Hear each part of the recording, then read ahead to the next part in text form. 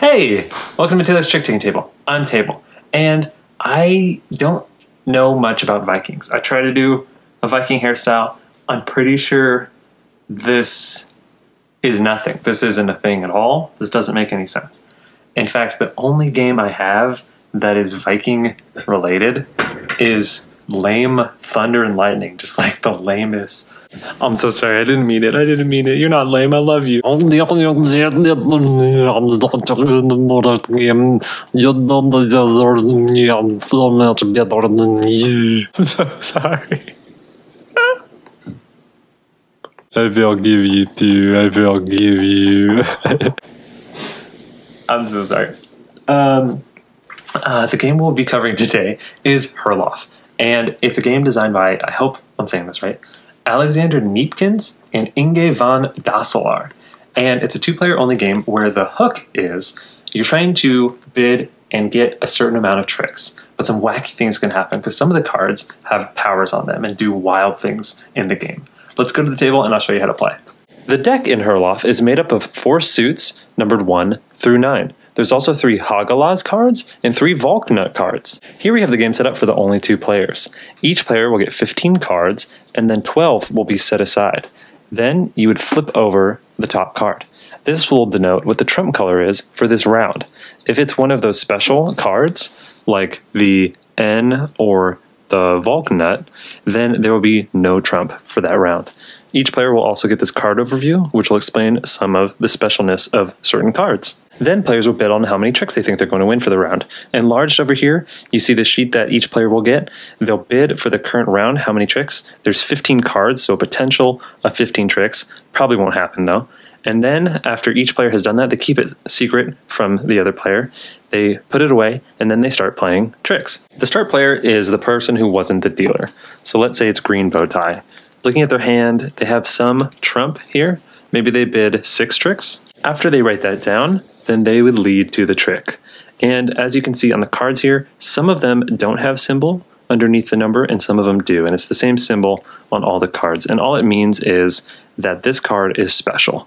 And what special cards do, and I'll put it on the side here, is about six of the cards here have special abilities. And I'll lead the trick to show the 9's special ability because I think it's pretty simple. So when you play to the trick, it's a must-follow game. So coming to the Etch-a-Sketch here, they have to play green, or they can always play one of the 2 special cards, the N or the Volknut, I believe it's called, whenever they want it. So looking at the Etch-a-Sketch's hand, they have 1 green, and they have here. So if they were to play this, what this does is it just abolishes the trick. No one gets it. The person who is leading would then lead again, but maybe they want to save that for later, so they decide to play this 5. So the 9 beats the 5, and green bow tie will take the trick. They just start collecting them here. But the special thing about the 9, as seen here, is the loser of the trick, if the 9 wins, will be the leader of the next trick. This is different than usual, where the winner would actually lead the trick in any other situation. Let's play one of the fun ones. So 6, what 6 can do is if you win with the 6, then you may steal 1 card from the opponent. So if green bow tie had to follow suit here and they didn't want to play one of their ends, they will lose, and then the Etch-a-Sketch player will draw randomly one of the cards. Say Etch-a-Sketch took this one, it would go into their hand, and then they would choose any cards. It could be the one they just got, and they would give a card back to bow tie. So afterward, they both have the same number of cards in the hand. Then, since they won with it, they collect the trick and lead the next trick. The other powers are just as interesting. So if you win with a 1, you can steal a trick from the other player. So that's often maybe if this is trump. If this was played on an offsuit and they win with it, that's a good way to try to win with a 1. And if they do, they would just take that trick. And so they would take the trick for winning and another trick. Maybe if you want to hit your bid or something. And then another fun number is the 3. So 3, you don't have to win with it. If you just play it at all, you immediately take the top card of the deck, look at it, and then you would discard a card from your hand and put it there. So maybe they look at this, it's an N, they really want to keep it. Maybe they'll get rid of this 4. The last special cards to explain are the N and, I think they have one, the Volknut. So the N is pretty much lower than any other card in the game. It's a great way to slough off. What's interesting though is if you play an N and the other player plays an N, the first one actually loses. So it's close to being the easiest way to slough off, but if you lead with it, you might still win. The other thing that's interesting, this Volknut card, is if it's played into a trick, it completely abolishes the trick. Also, if 2 of them are played, then a new trump is determined. And you would do this just by flipping over the top card from the deck, and that would be the new trump. After that happens, players will have a certain amount of tricks. You'll see who hit their bid. If you hit your bid, you would get a 10-point bonus, in addition to 1 point per trick that you won. Also, if you get 3 or 4 tricks, you would get a 5-point bonus. So if you had bid 4, got the 4 bid, you would get 10 points for the bonus, 4 for it being 4, plus 4 points for getting 4 tricks, which is, I think, the most you can get in a round. After tallying up points, you would shuffle again, re-deal out, and you play until someone hits 50, and then whoever has the most points wins. And that is Herrlof. And first, let's get some hair off the top of my head. And I did like it. I think Herrlof is interesting in its bidding structure. The fact that you play 15 tricks and you can bid anything from 0 to 15 gives yourself a pretty good range. Honestly, I think the actual bids are probably more like 3 to 8 or 9. I don't foresee, at least in the games I played, anyone really being able to slough off lower than 2 or 3. I think that's pretty tough. Or even winning more than 9 tricks. Just because out of those 15, a lot of the times some are getting just blown up. And then sometimes you just win a trick, you know? Because usually you'll bid kind of medium range. And there's instances where your opponent is so close to their bid, they're sloughing a lot. So I'd be very surprised if someone got lower than 2 in their bid. But overall, I think the fact that you can just bid such a big range is really fun and interesting in this game. I like the powers in the game. I think it takes a little bit to get used to, but once you know what they are and once you know how to handle them and react to them, you can get used to them. When I was first playing, the 6s were winning and my opponent or me were able to take cards from each other, and it felt a little too chaotic, a little too wacky. But then you just have to really understand that the 6s are out there, or the card, the 3, that lets you just draw from the deck and change up your hand. You have to know going into this game that your hand is probably going to change a lot. And sometimes it will be out of your control. Or sometimes you think you're going to win and they just blow up the trick. So you definitely have to, with the trump changing too, you definitely have to be okay with change in this game. It's a big part of it.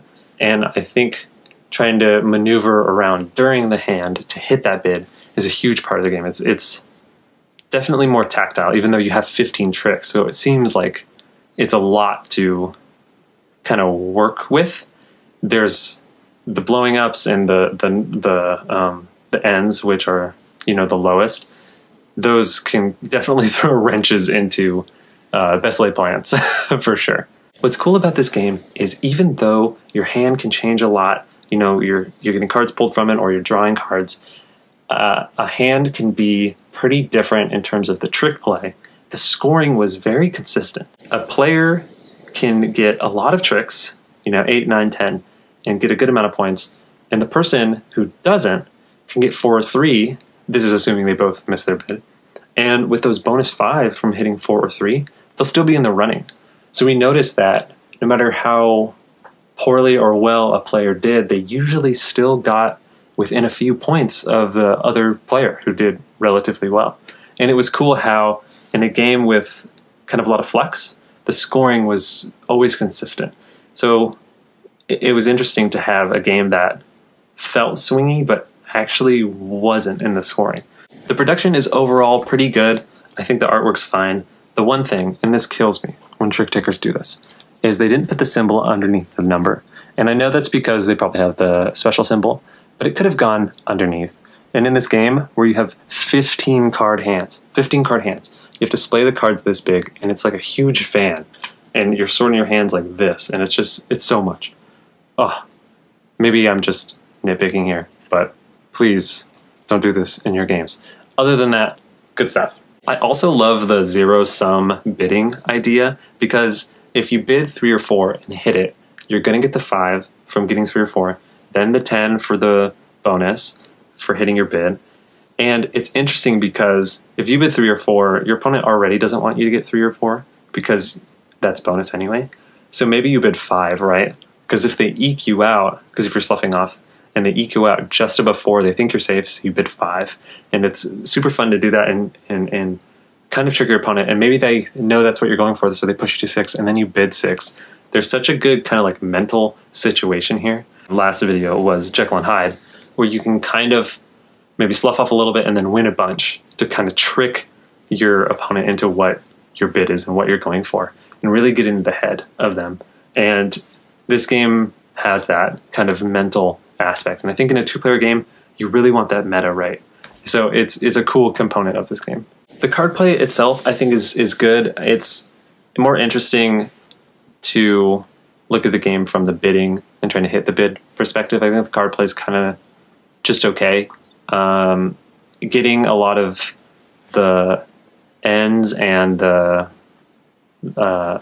abolish the trick cards just feels a little powerful. I know we played where one of us would only get 1 or 2 and the other person would get a bunch, and it felt just like, oh, okay, you know? And I think part of the game is you're pulling cards from their hand and trying to get that, and part of it is getting it from the top of the deck. But it's all a little random, so trying to hit such a specific bid out of 15 can be tough when it is just a bit random. So that is Herrlof, and I like this game. If you like cards with special powers and bidding, I think you'll find this interesting. Personally, I think Fox in the Forest, or what we recently covered, Jekyll vs. Hyde, probably does cards with special powers to my liking a little bit more, but this, I think, does a good job at both bidding and cards with special powers. So definitely check this out if that sounds interesting to you. But anyway, thanks so much for watching.